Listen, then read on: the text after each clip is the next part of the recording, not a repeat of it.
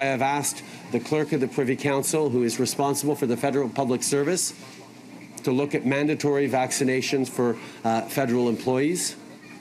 And we're also looking at federally regulated industries to encourage or perhaps even to mandate vaccinations for those industries. Justin Trudeau says it's time to look at making COVID vaccines mandatory for Canadian federal workers. This comes as Quebec becomes the first province to announce a vaccine passport program. Speaking in Quebec, the PM says Canadians who have gotten the shot can't be held back by those who won't. It is time that the 80% of Canadians who are doing their duty towards their neighbors, towards their loved ones by getting vaccinated, be able to get back more and more to normal, get back more and more to regular life.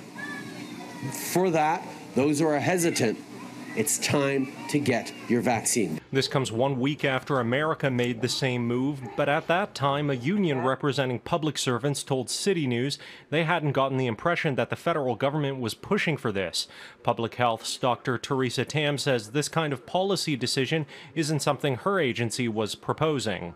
These kind of conversations and discussions being done at a deputy minister's level.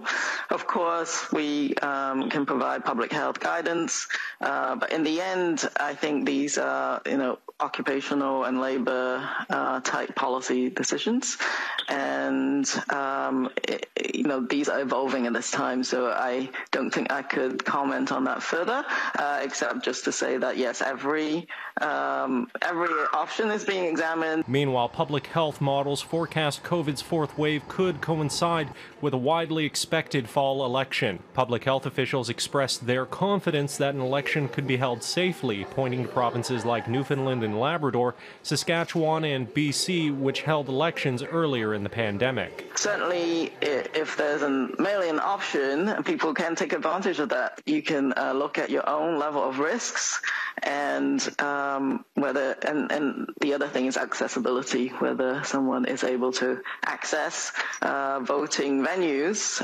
is important as well. So I think it's great to have an option, but in-person voting can be done safely. In Ottawa, Shaoli Lee, City News.